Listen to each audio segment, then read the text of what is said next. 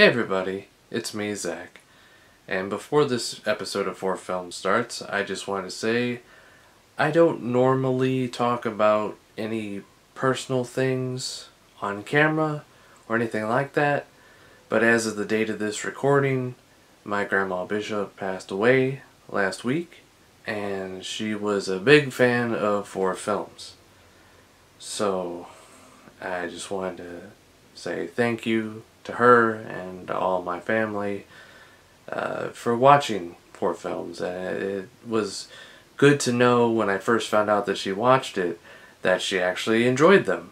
My dad told me, so that always made me happy. And I might as well take the time to say thank you to everyone who does watch the show, and all my patrons, and all the fellow YouTubers that have either directly helped me in a way, or spoken to me, or just the ones that I watch. You know, thanks to all you guys. Like King Needgore, he's great. He actually promoted one of my videos before and the channel, and I was very grateful for that because he's pretty awesome. Thanks, Corey. The Reviews with Ryan, it's a relatively new channel. He put one of my videos on his playlist of people you should check out, so give him a watch too. Thank you, Ryan. Aiden Hickey, who's been a fan of mine on YouTube for a long time, he has his own channel.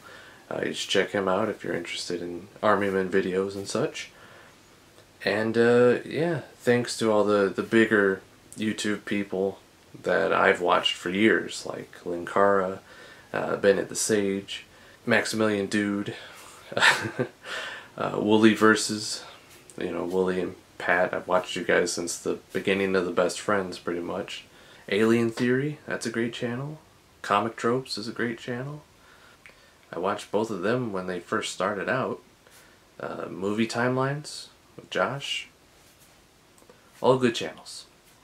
Yeah, so this is just me wanting to say thank you to everybody, because you don't know how long they're going to be there. So, thanks again, and enjoy the episode.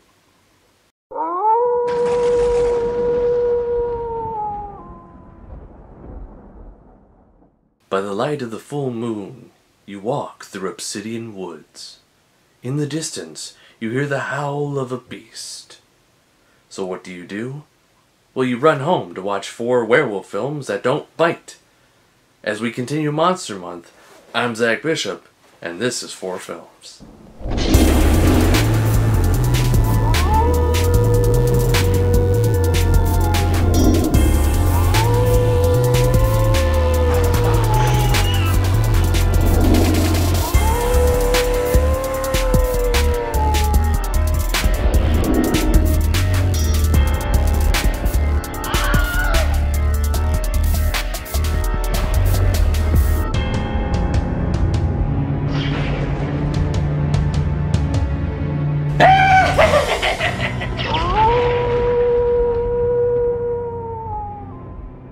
First up is Dog Soldiers.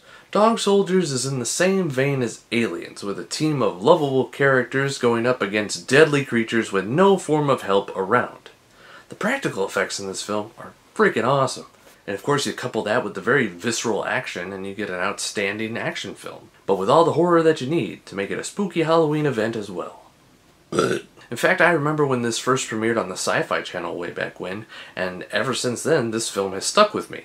I knew I had to own it, so I rushed out to find it on DVD. And luckily I did, and I still have that copy to this day. You may recognize the lead actor, Kevin McKidd, from films such as Danny Boyle's Trainspotting and the Call of Duty video game series. Also in this film is a couple great running gags, and by the end of the movie you actually get a big payoff for one of them.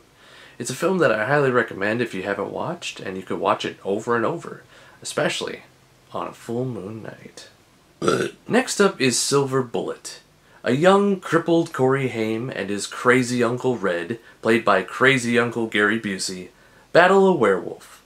Based on Stephen King's story Cycle of the Werewolf, this film has a lot of dark humor, horror, and heart. I actually think that this is Gary Busey's best role. He has just the right amount of crazy in it. And damn it, it works for me.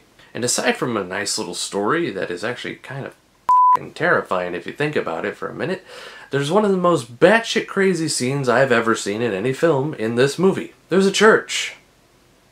Then there's werewolves in the church. One of them's playing the organ. If you haven't checked out this film, again, I highly recommend it because on this list of werewolf films that don't bite, this one doesn't bite the way you think it does. Third up is The Howling.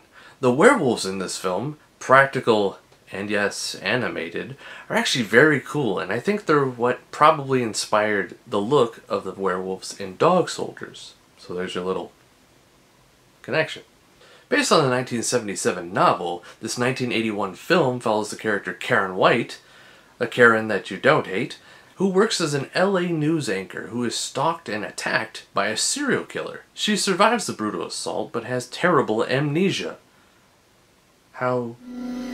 They sucked his brains out.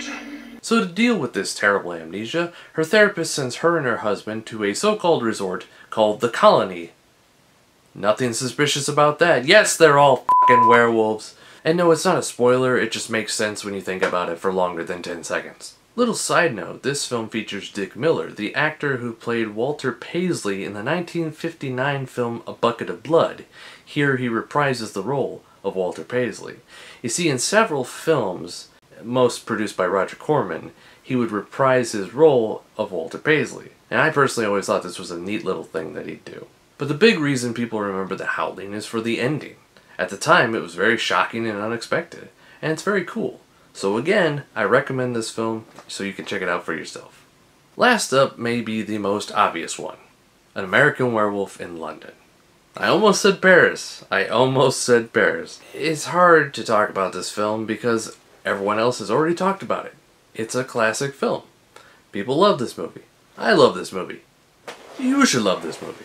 Basically, if you don't know, two friends, one of them named David, who is the main character, go walking on the moors when they're told not to walk on the goddamn moors. So what happens? Well, they get attacked by a werewolf.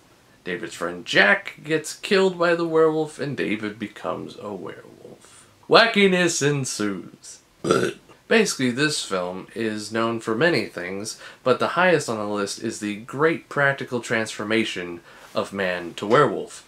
The man behind this transformation was Rick Baker, who did all the special effects. Now what's funny is originally Rick Baker started working on The Howling because this film came out at the same time, 1981. So he left the production and Rob Bottin actually finished it. So two great werewolf movies came out at the same time with great special effects, all kind of started by Rick Baker. And again, the inspiration for the werewolves in Dog Soldiers was most likely from The Howling. So all these films are actually connected by more ways than one. They're not just great films, but they inspire each other and were worked on by each other. But I think the greatest thing that we can learn from American Werewolf in London is to not go walking on the moors during a full moon. Now, if you'll excuse me, I'm gonna go for a walk. Let me check, see if there's a full moon first.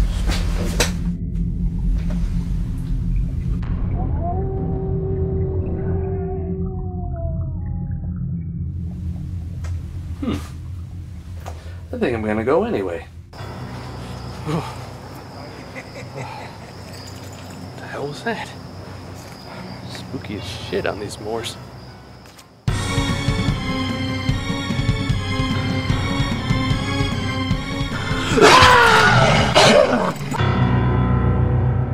Oh, why did I come out here again?